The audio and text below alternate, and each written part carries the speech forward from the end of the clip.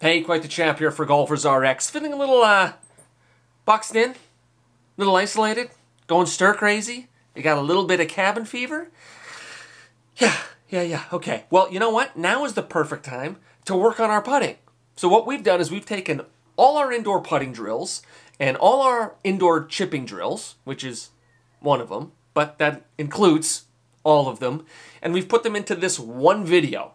So you don't have to go hunting around for each individual one. You can work on them all at one time. 10 drills, 5 minutes.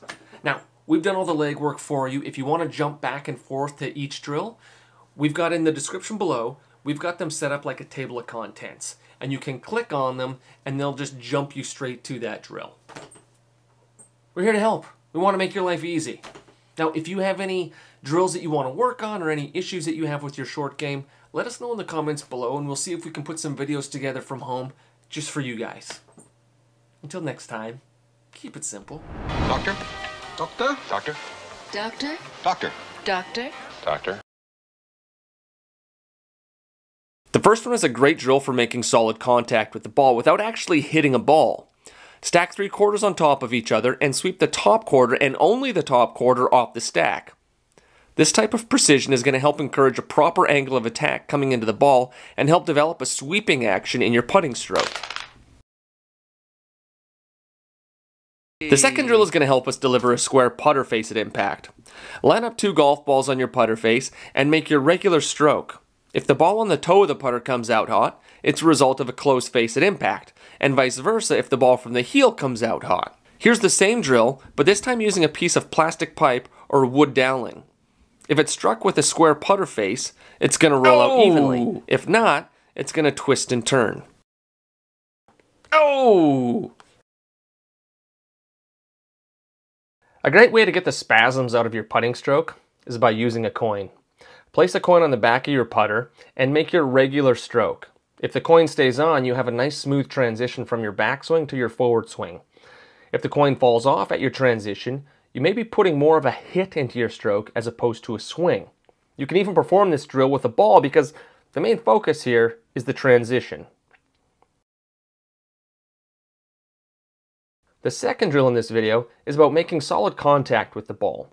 We want to work on stroking the middle of the ball with the middle of the putter face. Makes sense, right? But when we set up to the ball, you'll notice that the middle of the ball is a little higher on the face.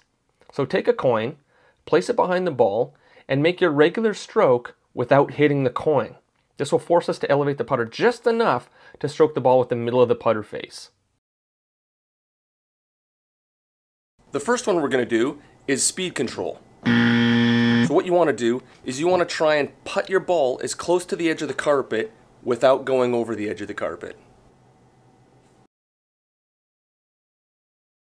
Some of us, when it comes to the rhythm of our putting, we're not sure what our tempo is. We haven't actually grooved in a tempo, or we haven't actually thought about or worked on our tempo. What you can do is download a metronome on your iPhone or your smartphone or your iPad and set it up and work with different tempos to groove your putting stroke. For me, that's a little fast, so we're going to slow it down a little bit.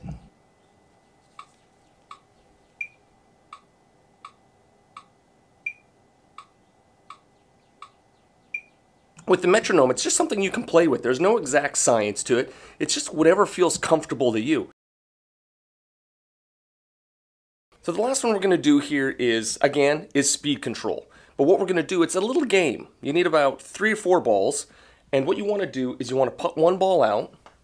The second ball, you want to putt it just past the first ball. You don't want to keep it short, but you don't want to blow it way by. Then you take the third ball and you putt it just past the second ball. Again, you don't want to leave it short, but you don't want to blow it way by. You'd like to keep it within the grip of the putter, if at all possible. And this is just, it's going to teach you to get the ball to the hole, but not blowing it by the hole. So here are 3 indoor drills that you can do to work on your chipping. The first one is going to help us make sure we make contact with the ball before the turf. On a piece of carpet, not on hardwood or tile, we're going to lay down a dish towel or a face cloth. Then we're going to make swings, small ones will work, where we don't touch the towel. We want to make contact with the carpet first. If you hit or move the towel, you know that you probably got some turf between the club and the ball. The second drill is going to make sure our hands lead the club head through impact. You're going to need a pillow. Not the fancy ones though, just an old one will do. You're going to set up to the pillow and make small swings, and what you're looking to do is ensure that your hands lead the club face at impact with the pillow. You don't want to flip the club, but rather a solid lead wrist at impact. For this third one, I came across a great chipping drill that I've never seen before. Take an alignment stick, or broomstick, we're in the house after all, let's get creative. Stick it under your lead armpit, and move it around so it mirrors the line and angle of your club. Now make some small practice swings and keep them aligned.